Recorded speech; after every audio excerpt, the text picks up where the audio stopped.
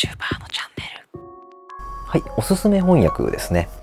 おすすめといっても私もその全ての日本語訳されたこの作品を読み比べたわけではないので、本当に乱暴な案内になってしまうところは本当に恐縮なんですけれども、もう動画の中でも何回も出させていただきましたこちらの新潮文庫の原拓也さんの翻訳、これが私のおすすめです。それから入手しやすいところとしては、公文社古典新訳文庫の亀山郁夫さんの翻訳、こちら非常に有名ですね。この亀山さんの翻訳ね、当時すごく話題になりましたよね。ですごく売れて、公文社の古典新訳文庫ってシリーズは今やね、すごく大きなスケールになって、それまでに翻訳されてこなかったような、海外文学の名作を今なお出版し続けていて、我々海外文学ファンにとっては非常にありがたいレーベルなんですけれども、そのレーベルの存続というか礎を築いたのが、何を隠そう亀山郁夫さんのドストエフスキーの翻訳シリーズだったんですよね。あのシリーズが大ヒットしたおかげで、公文社のその古典文学シリーズっていうのは現在でも売り上げを上げ続ける人気シリーズになっていったわけですけれども、なので我々海外文学ファンは彼の恩恵に預かっているわけです。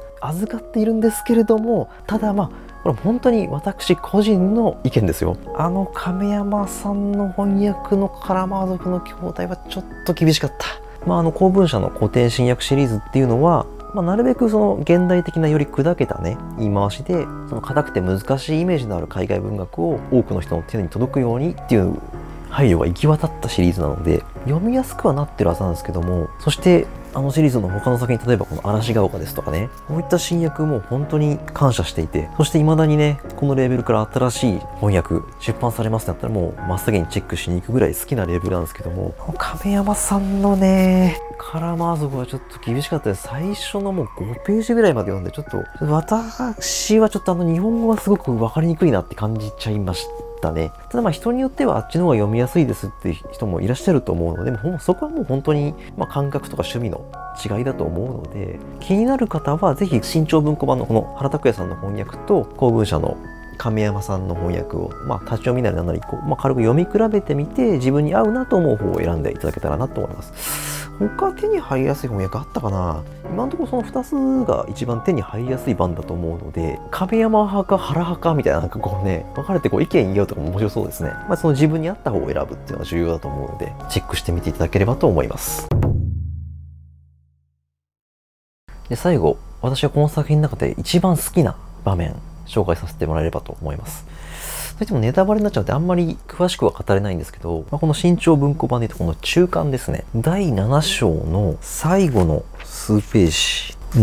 ジ、第8章行く直前の、彼はさらに耳を澄ました。物音を待った。しかし突然急に向きを変えるなり暗室を出た。彼は表階段にも立ち止まらず急いで下に降りたっていうとこから始まるこの約2ページ。ここは本当に映像的でね、素晴らしいシーンです。この言葉に出会うために俺はこの作品を読んだんだなって感じるぐらいに本当に響きましたね。僕にとってすごく大切な場面で、ここはぜひ読んでほしいので、これからこの作品チェックしてみようかなと思ってる方はぜひもう最低でもここまでは読んでもらえると私は嬉しいかな。第7章の終わり、多くは語りません。語れないんですよ、ネタバレになっちゃうから。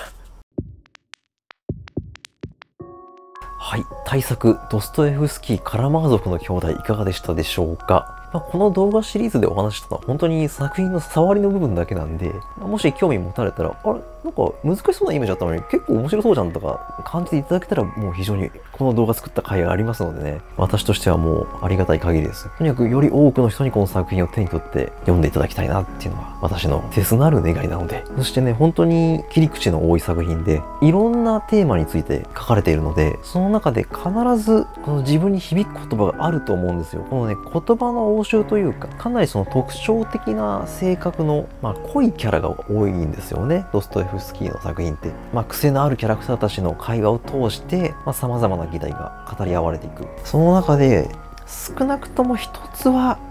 その時点での自分の感覚にフィットするというか、この言葉欲しかったんだよなっていうのに出会えるんじゃないかなって私は信じているので、私自身で言ったら先ほどご紹介したその7章の最後のところですね。両者が草案を飛び出して、で修道院の自然の中を駆け抜けていってってそういうシーンなんですけれども、他にも本当にね、心を締め付けられるようなね、素敵な言葉にたくさん出会うことができる作品だったので、そしてね、やっぱりこの何度も読み返したくなる作品なんですよ。私実はあんまりその自分が読み終わった作品って読み返さないんですけど、このカラマーゾフはもう別格ですね。何度も読み返してます。紋切り型な言い回しになっちゃいますけども、読み返すたびに発見がある。そんな作品なんじゃないかなと、そういう思いから今回ね、この作品を紹介する動画を作らさせていただきました。はい、ドストエフスキー・カラマーゾフの兄弟は、無の文学マップ作品ナンバー39番にございます。文学マップのリンクは、下の概要欄に貼っておきますので、ぜひそちらも合わせてチェックしていただけると幸いです。今後もね、文学の旅を一緒に楽しみましょう。無でした。